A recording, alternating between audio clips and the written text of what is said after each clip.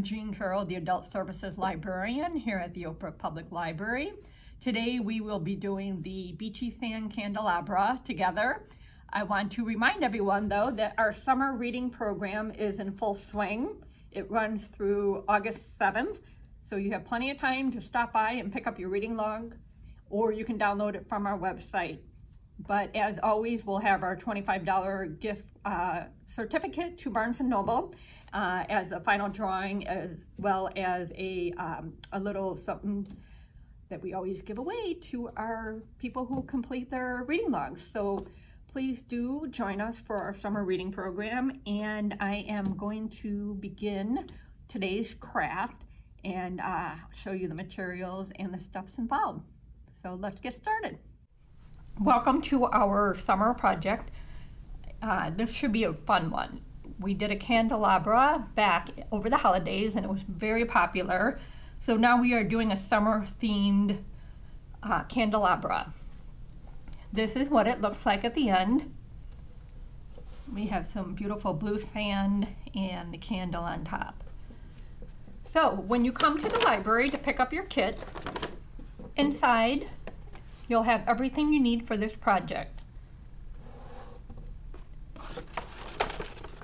We have our wine glass, candle,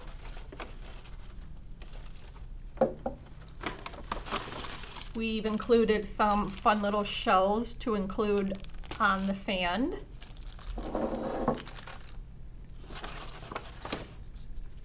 You have your little base to keep the sand inside. Of course, we have a bag of blue sand. I will warn you, it's a little messy and it will color your hands, but it does wash off. So try to keep it off your clothes if you can. And when you're done, I would recommend washing your hands right away and cleaning off your table. So again, it does wash off, but it's slightly messy. What else do we have in our bag? We have some twine. There's 3 strands of twine. 2 of the strands will be on the thinner side, and you'll have 1 thick rope size. So that's all the material that's included in our bag here. And now I will begin by showing you the order that's the best way to start with this project. Now, we recommend using a hot glue gun if you have one at home. It just dries much quicker. I want to warn you that the wine glasses are glass, so when you're using a hot glue gun, just take care to glue the item you're gluing onto the glass, rather than putting the glue directly onto the glass, just so it doesn't break. You can also use Elmer's soft glue. That's what I did when I made mine, so whatever you're comfortable with. The first thing that we will start with is the candle.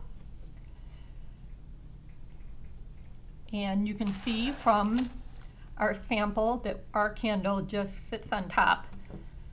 You can glue the candle when you're finished if you prefer. But I'm going to start with my candle, and I'm going to take one of the pieces of the thinner twine, and I'm going to, with my glue, you can glue the candle, and I'm going to start wrapping after I've placed glue on my candle. I'm not actually gluing, but you get the idea at home. There's glue on my candle, and I just wrap the base of the candle with the thinner twine. Okay, you can just move the twine into place before the glue dries to where you want it to be, and that would be what it looks like.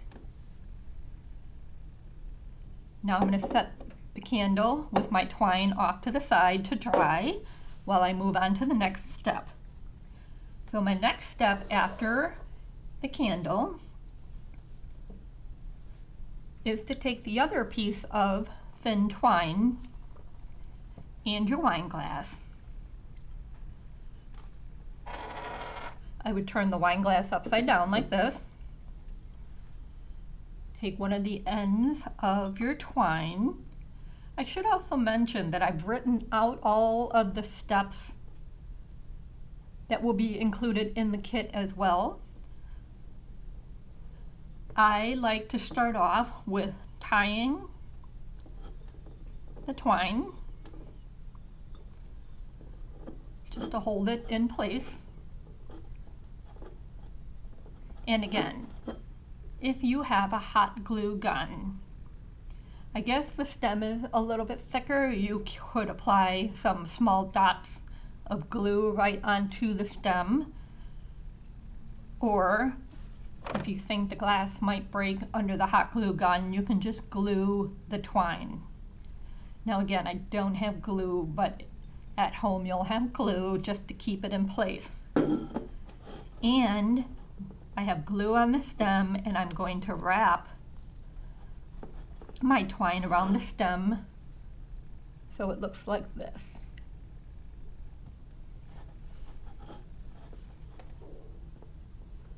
The twine is a little bit frayed, just work with it. You can double it up, and I'm just going to keep twisting and twisting with the glue. It's a little wet, don't burn your fingertips. And I'm just going to wrap my twine all around the stem of my wine glass here.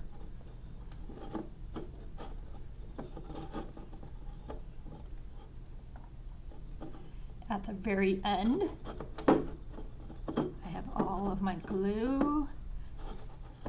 You can adjust it while the glue is still wet, and then you will tie off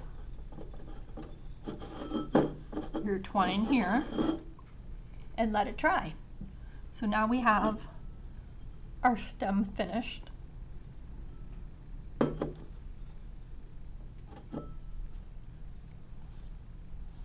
Then, this is the messy part. Is everybody ready? I have my twine here. It doesn't look very pretty because I'm not using glue right now, but this will have dried. I would set it to the side, let it dry, and then come back and do the part we're about to do now. I'm going to take the bag of blue sand and pour it right into the wine glass.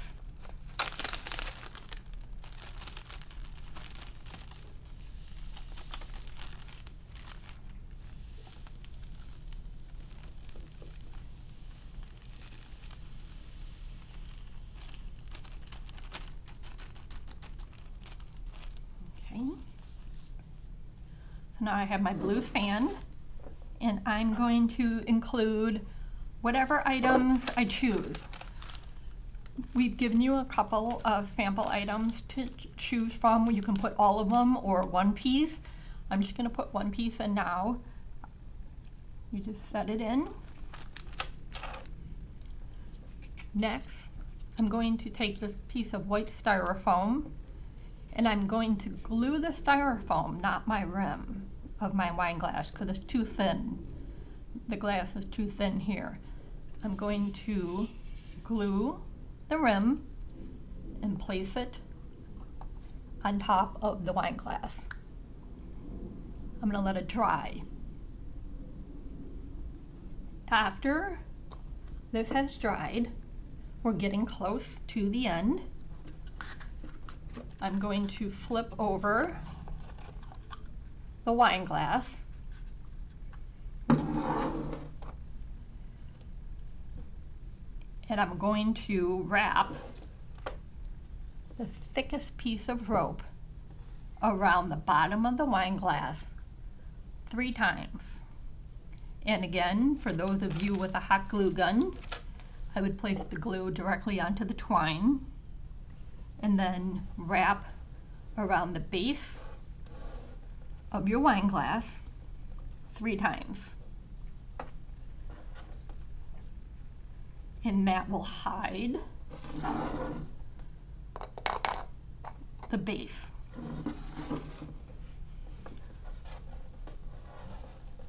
Now I've let my twine, my rope dry.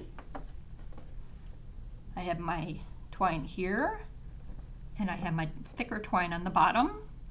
I'm going to come back over and get my candle that I set to the side earlier to dry. And again, you can place some glue on the base of your candle if you want this to stay on your wine glass permanently. Now I had put the shell inside, and when you turn it over, some of the shell items might end up on the bottom of the sand. So you can just kind of gently turn your wine glass until you get your shells to where you want them to be, and they'll rise to the top. And that will conclude our project for today. I hope you've enjoyed it, and I hope that you'll submit your finished projects so we can see what you've done at home. It's always fun to see what our patrons are doing. So again, thank you for joining me for this month's craft, and I look forward to seeing you next time. Thank you so much for coming to our virtual program today. Don't forget to subscribe to our YouTube channel and also follow us on social media, Twitter, Facebook, and Instagram.